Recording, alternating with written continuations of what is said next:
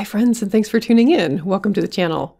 In this demo, I'll show you how to set up your slides so that they transition or advance automatically after a certain number of seconds or minutes or what have you. So I have a few slides here of a timeline, and in a shameless plug, link above for a timeline example video if you're interested.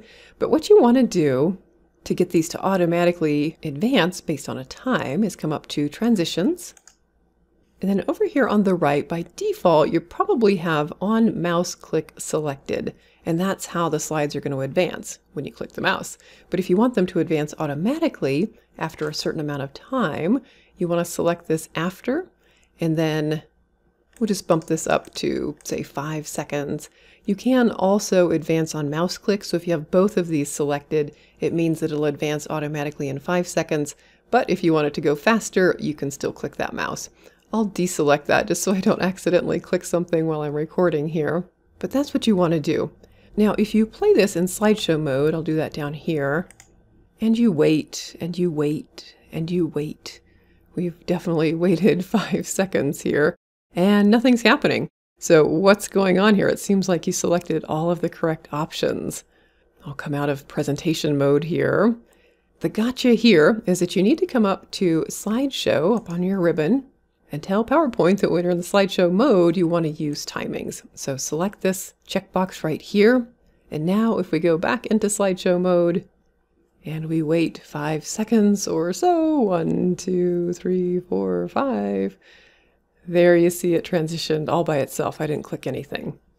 Now we only did it on that one slide, so the subsequent slides are not going to transition. So I'll escape out of here again.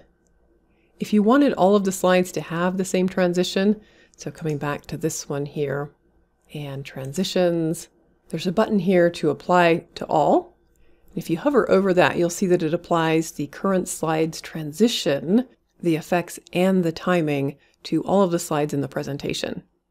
So just be aware, if some of your slides, for example, this one is using a push transition, maybe the next one was using a split or something like that. If you apply all, it's going to apply that transition, any effects, and the timing to everything in the presentation. So just a heads up there.